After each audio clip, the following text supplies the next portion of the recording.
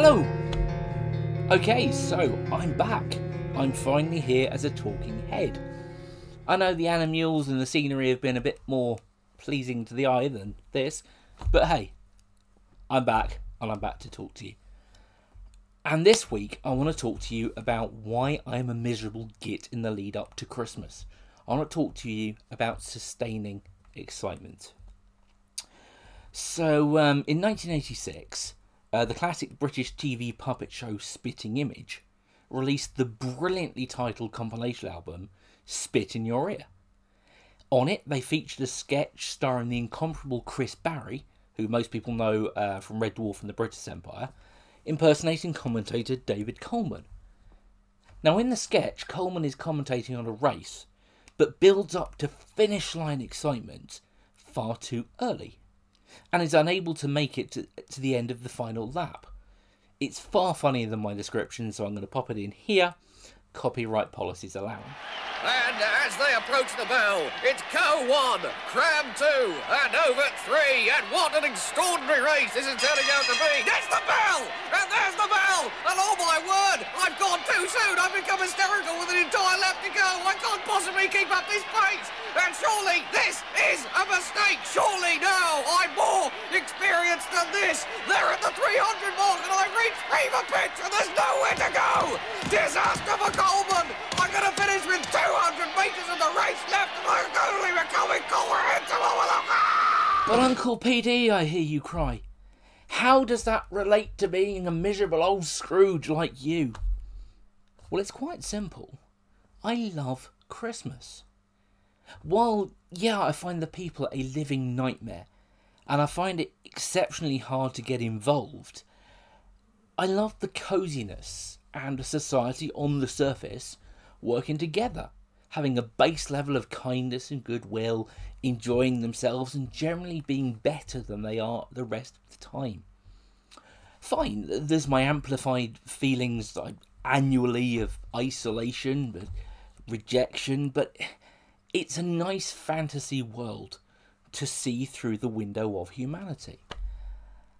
It's a Christmas card come to life, and it's cosy.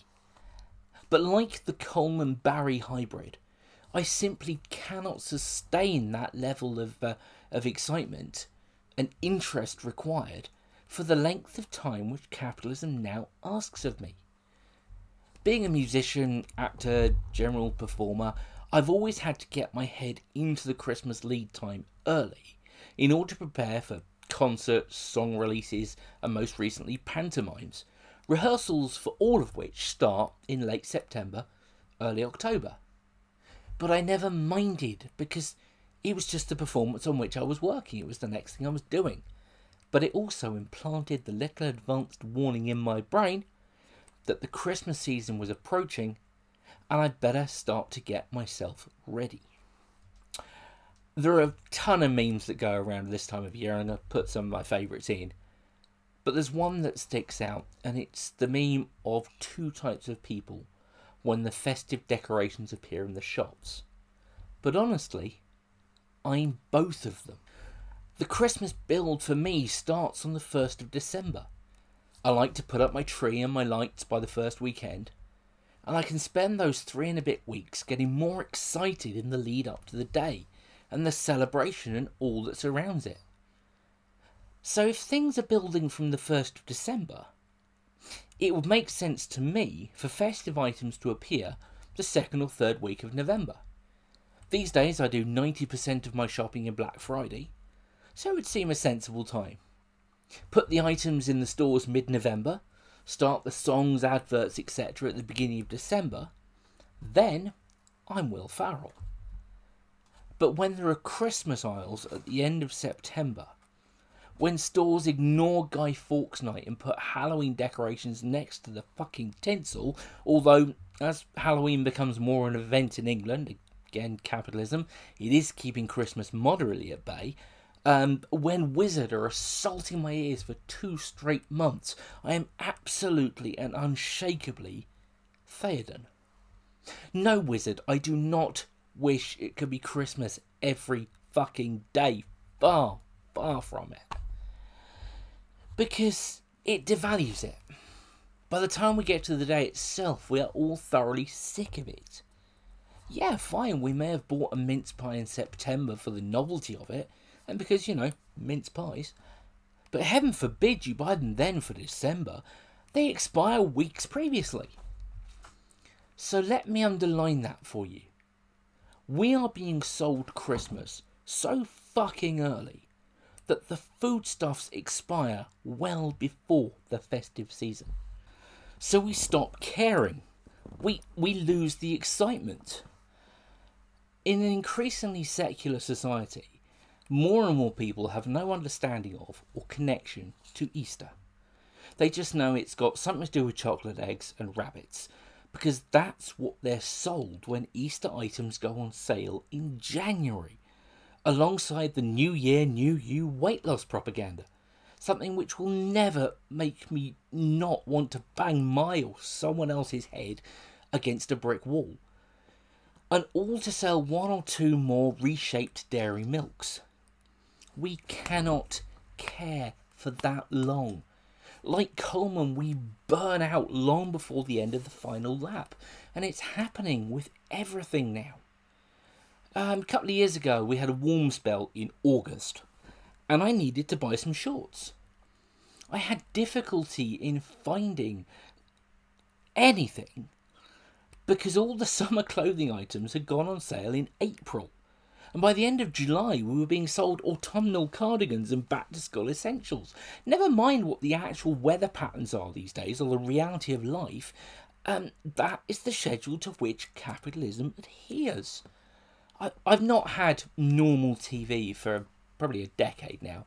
I don't go out all that much, and I don't listen to the radio all that often.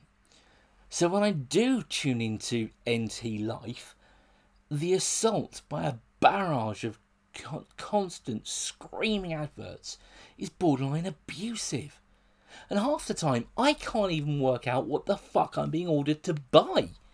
I mean, we hear about people's attention spans being eroded and minuscule, and as such, thank you for still being with me at this point. Yet we ask people to stay hyped for Christmas for 3 straight months. It's a quarter of the sodding year. And yet those of us who simply can't do that, and freely admit we can't do that, are told we're miserable old Scrooges. Fuck, I'm worried about putting this video out at the beginning of November because I'm worried about buying into the early schedule and pissing people off. But hey, at least I'm doing it after Halloween, so that's fine. So, look, if you're feeling ground down by early Christmas advertising, and you find that you're enjoying it less and less with each passing year, if you find that by the big day you're listless and exhausted and just wanting it to be over, here is a little tip for you, a life hack from Uncle PD. You can ignore it. You can ignore it.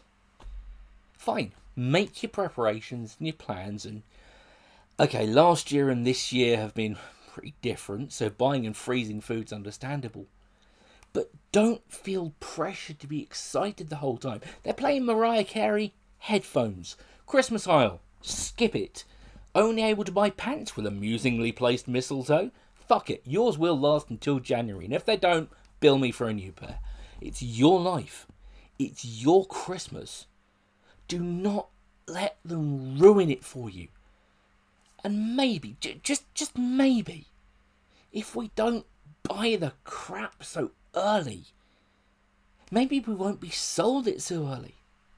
But hey, if you are one of those psychotic folks who can be on a Yuletide huzzah from September to January, and you encounter one of us miserable sods who just want to enjoy December, what do I say? Be a little kind. That's all.